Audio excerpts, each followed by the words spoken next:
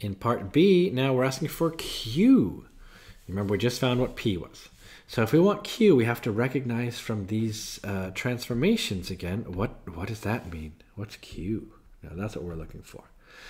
So Q, you have to know that this, whatever number is in front of the X, in this case right here, it's called a T, but whatever number is in front of it, that is related to the period. Now, where P was exactly equal to the amplitude, I always tell my students that this thing in the middle here, this Q, is not equal to the period. Not exactly, but it's related. We know that Q equals 2 pi over the period. This is something to memorize. You could say, well, in the generic form, normally we say that, y equals, let's say, a times cos of bx, let's just say, plus d, because sometimes we have a c, which moves things left and right. Something like this, for example, normally we call that b, where a is the amplitude, b is not equal to the period, but it's 2 pi over the period, and d is the vertical shift. That's normally how it goes. That's like the most common way of writing a cosine.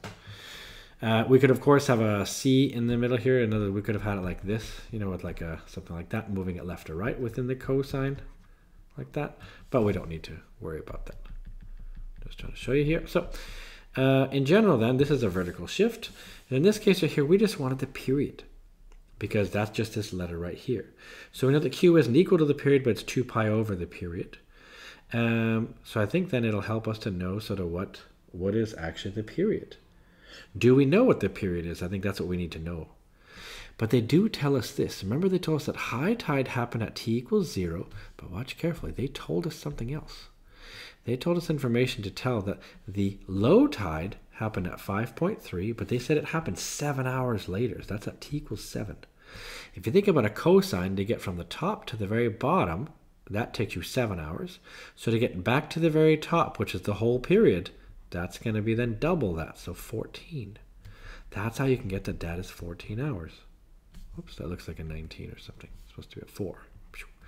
So, therefore, we could say that Q is equal to 2 pi over 14.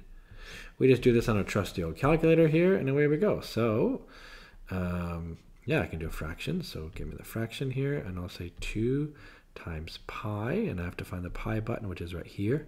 I say enter. And I put the bottom of it, I make it 14, and enter. I get 0.448799. And think, how many significant figures? Always 3 if you're not otherwise told. So 449 will be my answer here. So 0.449. That's Q.